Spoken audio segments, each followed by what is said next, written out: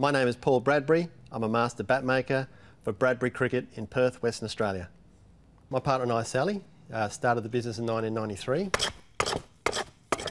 We still use the tools that were traditionally used. We use a horse's shin bone for polishing, which is, people think, why? But it's something that actually does help. So you're looking at anywhere between 3 and 4 hours per bat.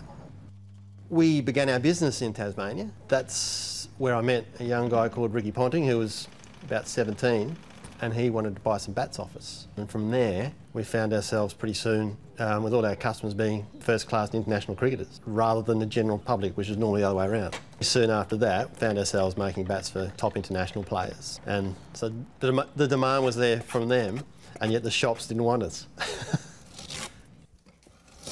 But it's very exciting.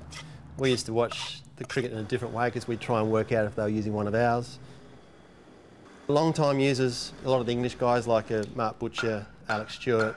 New Zealand side we made for Brendan McCullum, Craig McMillan, Sri Lanka, Kumar Sangakkara, and Australia, Ricky Ponting, Steve Waugh, Langer. At one point there was 8 of the Aussies using ours out of the 11, 2001 Ashes in England.